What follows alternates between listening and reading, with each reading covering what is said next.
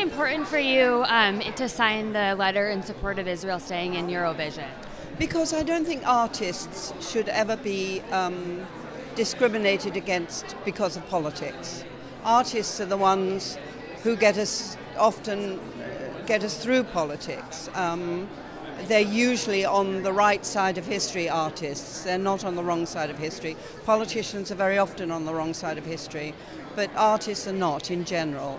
So it never seems right to me to discriminate against artists.